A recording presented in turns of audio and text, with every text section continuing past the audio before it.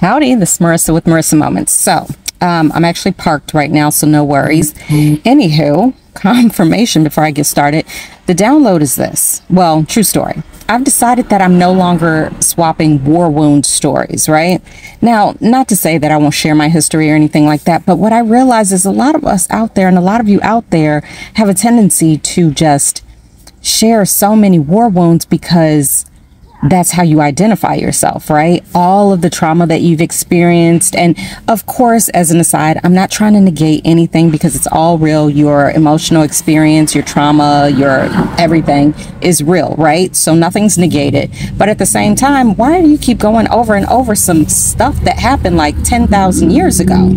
Again, not trying to negate it. So don't overthink it. Don't read into the reading, right? Bottom line to this bottom line, and what spirit and ancestors put on my heart to tell you, to share with you, is sometimes the reason why you feel like you're constantly struggling, you're still consistently trying to dig yourself out of this hole, is because you keep focusing on that hole. And as you focus on it, you dig yourself a little deeper and deeper and deeper, as opposed to actually looking up. Yes, I know my nails, but start looking up.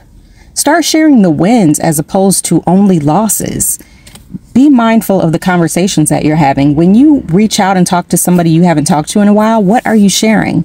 Is it all gloom and doom, or is it success and wins? Because whatever direction your conversation is taking, that's a good sign and symptom of the direction that you are putting your life in.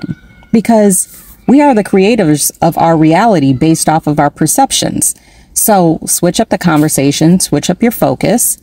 Even when bad things happen, just don't go over and over and over.